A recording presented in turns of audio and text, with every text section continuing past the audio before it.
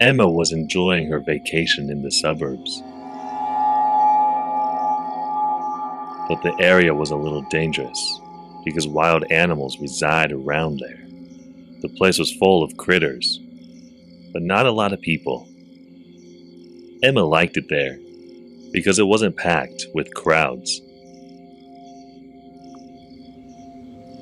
Her sweet dessert attracted a little visitor. It was a squirrel.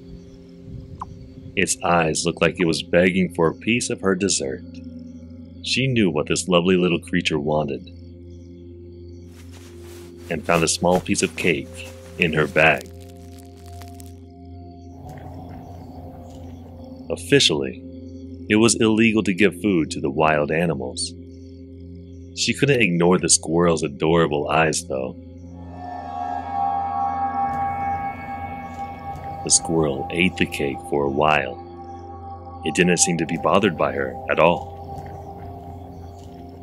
Then he finished the meal and finally left. The next day, the lovely visitor came back.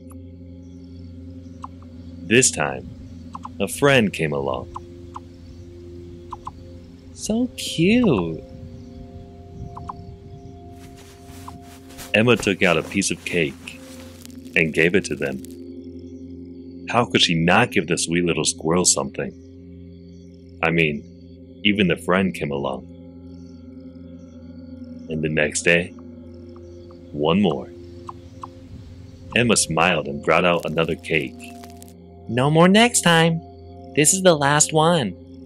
The next day. Did they really understand her words? The tiny visitors didn't come out. She was kind of sad because she didn't get to see her little friends on her last day of her vacation. She started to pack.